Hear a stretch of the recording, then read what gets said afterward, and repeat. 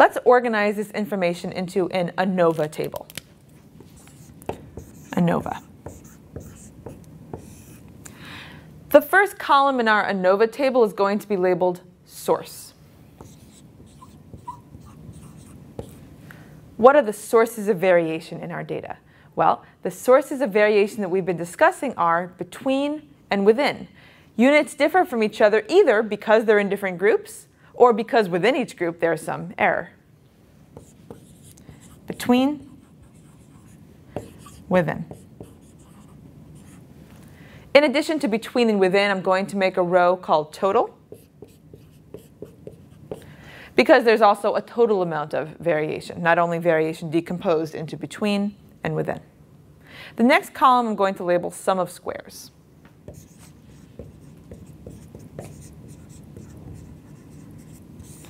And this is where we record the quantities that we've been discussing. Whatever the sum of squares between is, that's where we're going to put it. Whatever the sum of squares within is, that's where we're going to put it. And the sum of those two, the sum of squares total, that's where we're going to put it. So we've already filled in 2 columns of our ANOVA table just based on the discussion we've already been having. The next column is going to be labeled degrees of freedom. The degrees of freedom is a number that reflects how much information we have about each of these quantities. Another way to think about the degrees of freedom is just what's the thing that we would divide these quantities or related quantities by in order to get a variance that we're used to. So we've discussed this a little bit, but let's be more specific. Degrees of freedom.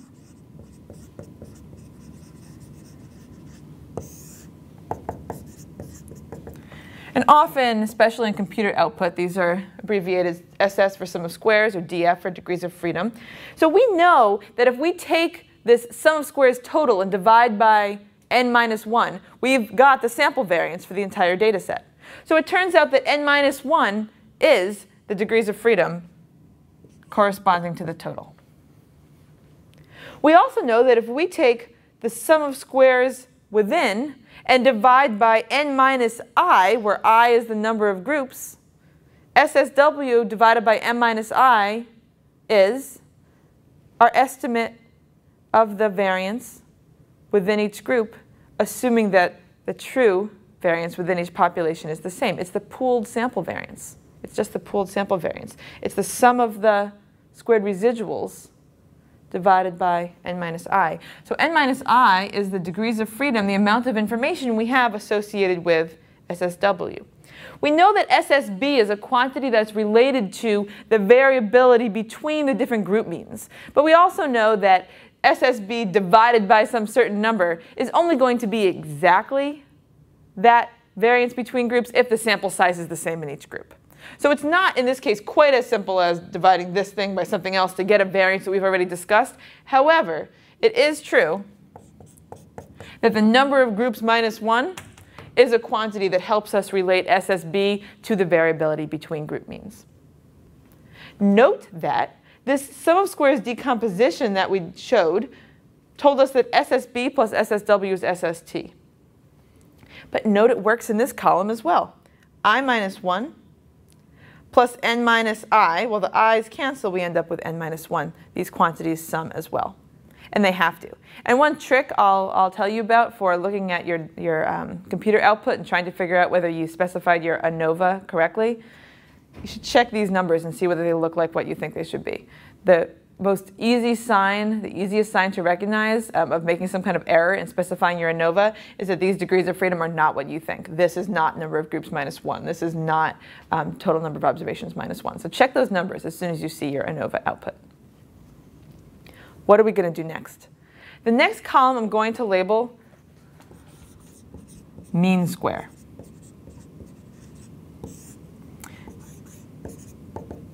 Often abbreviated MS. How are we going to get that? Well, now we're going to literally take each of these quantities in the sum of squares column and divide by the degrees of freedom. If we do it here, if we take SSW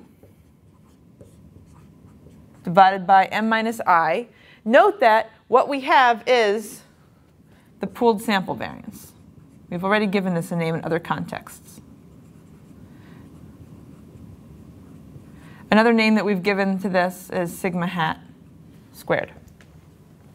So that's what that quantity is. If we did it here, if we took SST divided by n minus 1, this is regular old s squared, ignoring the fact that we have any groups.